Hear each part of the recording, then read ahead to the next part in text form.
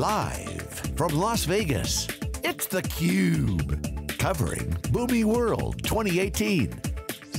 Brought to you by Dell Boomi.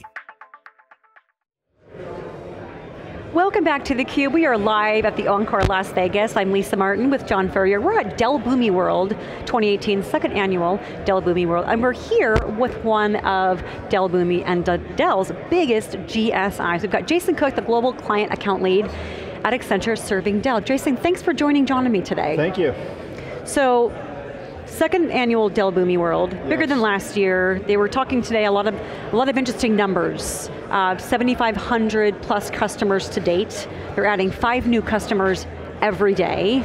I saw the Gartner Magic Quadrant from earlier this year in iPaaS. They are right up there in that strong leader category. Talk to us about the relationship that you have with Dell Technologies and the business unit of Dell Boomi. Yeah, it's an interesting one.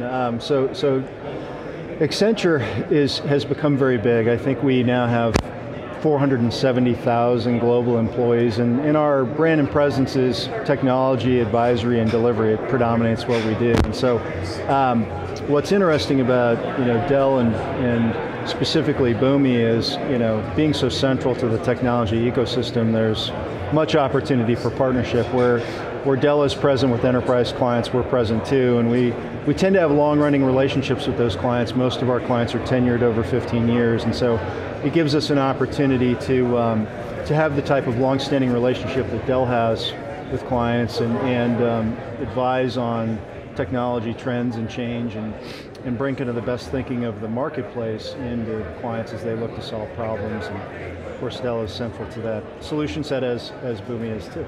And yesterday they announced a new technology partner program. Dell Boomi has a broad partner ecosystem, embedded partners, implementation, GSIs. Talk to us about that and the maybe new business opportunities that it will give to Accenture. Yeah, so we've enjoyed a relationship over the past several years in Europe working with Boomi, and we incubated a program over there called Accenture Growth Partnerships, where with emerging companies such as Boomi, we've gone to market, leveraged the Accenture channel, and then brought scale to those technologies to deliver at enterprise level for their expectations. It's been very successful, seen on both sides as a real win, and we're now transferring that into the North America market. So we're based on the heels of that success, we're looking to formalize some of the things we've been doing internationally into North America, a larger market for both of us, and so it's expanded opportunity in both places. Jason, talk about Accenture's own transformation. We've been following you guys I've been following Accenture when they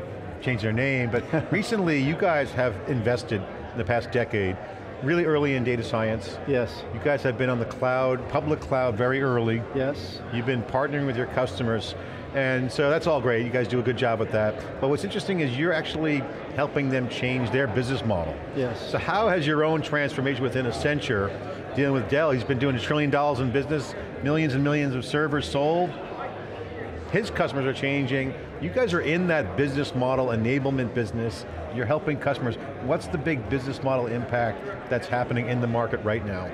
Well, I think as it pertains to Accenture, yeah, we've grown. I would say one of the hallmarks of the growth has been around digital, and I think 60% of our revenues are now digitally oriented, which are in the areas you described. So that's become our brand and presence in the majority of what we do in the marketplace.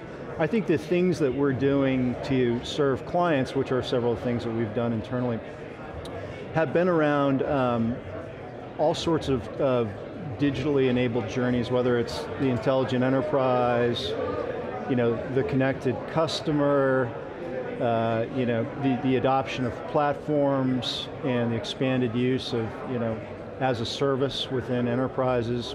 There are plays within all those spaces where we end up bringing enablement to those clients. Examples would be in the retail space, growth and expansion of omni-channel techniques, so that the same customer experience exists across anywhere in retail. Programs around single views of customer are very, very common for us globally. In areas like, traditionally, less technical areas of the business, like a supply chain operation that's dominated by manufacturing and fulfillment and brick and mortar in the retail space, the kind of the real-time visibility challenges that have historically been there are only now being able to be solved by technologies, and so there's several different. And cloud certainly is horizontally scalable, so it impacts all industries that you play in, so good for business.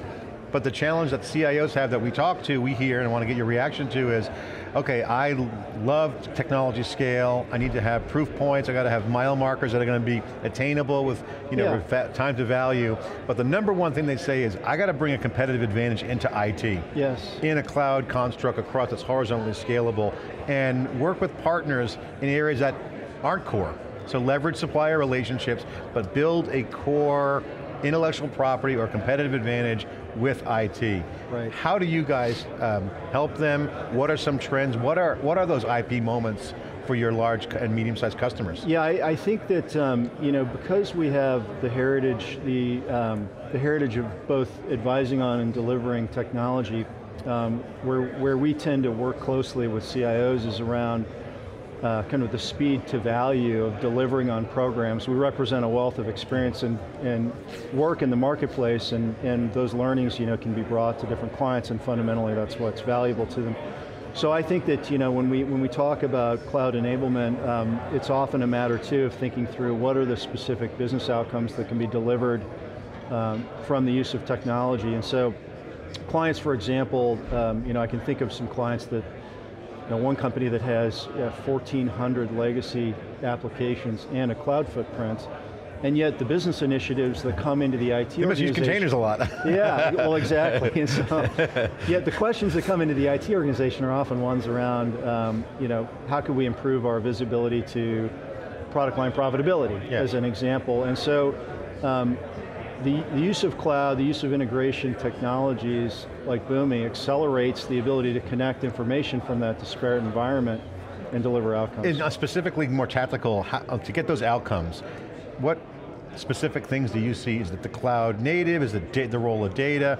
How are CIOs getting down and saying, okay, I'm going to lock in on this as territory we're going to build around and build on top of? Data, cloud, and IoT's new and everyone knows what IoT is, and it's going to be part of either physical and or low-hanging fruit, but what are they building on from an IT standpoint? Is it the data? Is it the network? Is it the storage? So what do you see there? Yeah, I think it is the data. I think that's where we see, data-led seems to be the thinking in most of these cases around getting information consistently consumed throughout, because the world has become so data intensive that access to data is not the problem, it's the integration and the derivation of value from it. And scale too, I mean. The scale, right, yeah. Hello cloud, so cloud and data seem to be. And it's become more distributed too, and so dealing with distributed data sources and normalizing has been the— That's where Boomi comes in, integrating all that stuff in. So cloud and data seem to be the pattern across the board, generically speaking. I mean, obviously certain industries, financial service, oil and gas, have unique requirements. They all have their own cases for it, but whether you're a distributed bank, or whether you're a distributed retailer, or whether you're dealing with oil wells in distributed locations, you run into common problems across all industries. But integration is so much more, as the iPaaS market has evolved, it's so much more than integrating applications. It's integrating applications, data from existing sources, from new sources. The API economy is essential for that, to enable an organization to create a customer experience that's going to allow them to use that data and continue to get more customers, more data, and evolve faster than their competition. But transformation is a big challenge, right? And here, well, even Dell Technologies World, the theme was about making it real for digital transformation, security transformation, huge priority, workforce. When Accenture's going to integrate, whether it's a retailer or an oil and gas company, how do you help them start? What's that start of a transformation? What it often is the transformations you were just referring to. Our typical engagement profile ranges from how do I engage my workforce in a new way, or how do I improve visibility across a distributed network of retail stores or banks or what have you. And so those are the transformations, and then inevitably the connection of information across those things become the enabling source. If you take as an example a customer experience program where, let's talk about a government example where they want a single view of a citizen, a taxpayer, whatever it may be. There's so much information on that person in so many disparate places that has to be brought together in a cohesive way. Not only that, but brought together and then used to effectively in serving that person, and that's where we see a lot of value. Jason, I want to pick your brain while you're here, because Accenture's always got the smart people who know what's going on, and you got big customers, big examples. There's a dynamic right now between two kind of personas. We're kind of making it generic for the conversation now. Persona one is the business executive who's responsible and chartered to drive the digital transformation with new and improved applications. Yes. Taking advantage of the legacy, bringing in the new, managing them either on their own schedule. And the second persona is the person deploying cloud. Yeah. So how are companies organizing around these personas?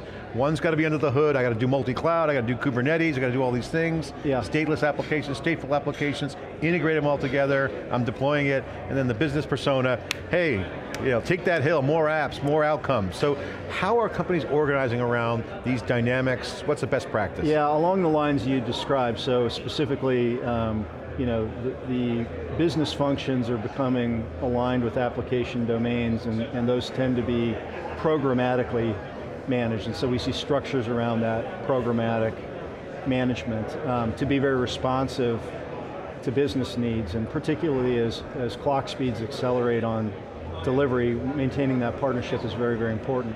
Likewise, on the infrastructural side, we see alignment there too to take advantage of creating platforms and enablement and infrastructure and delivery capabilities that can deliver on that promise. So they're working together on pizza teams or like agile teams? So it's a customer-focused model for the programmatic work, and it's an industrialization and an acceleration on the infrastructural side, and that's again where there's strong fit with some. Do you have a favorite example? Speaking of that, so many departments, lines of business, need to have access to the same data to be able to develop new products and services, tune things, make things better, faster than their competition. So there's this sort of democratization and this need to be able to share the information so that the entire business can grow together. Do you have a favorite example of an organization of any industry that you worked with that you've seen really do that well, so that business, at the end of the day, everyone's playing well together because they have to, and the business now is connecting customers, vendors, partners, and delivering experiences that are truly differentiating? Integration programs, data lake programs, data science programs often have a governance mechanism out in front of them to prioritize the needs of the business, and not both in the back in terms of enablement of different sources of information being accessed, but also the uses on the front end. And so, that is a practice that we're seeing grow exponentially. The other thing that's interesting, I think, in terms of a best practice is that as intelligence accelerates and companies become more analytically driven, the traditional process of continuous improvement, which used to be defined in terms of Six Sigma events and other things where once in a while a function would be evaluated for efficiencies, becomes a continuous capability. So in this governance model, the ability to refine and tune and improve things like integration, AI, analytics on a continuous cycle as opposed to having it be event-driven is certainly an emerging trend and a best practice that we see a lot of. Well, Jason, thanks so much for joining the program with John and me today and sharing with us what's new with Accenture and Dell Boomi and how you're helping customers globally truly transform. It's a pleasure, thank you for having me. And for John Furrier, I'm Lisa Martin. You're watching theCUBE live from Boomi World 2018 in Las Vegas. John and I will be right back with our next guest.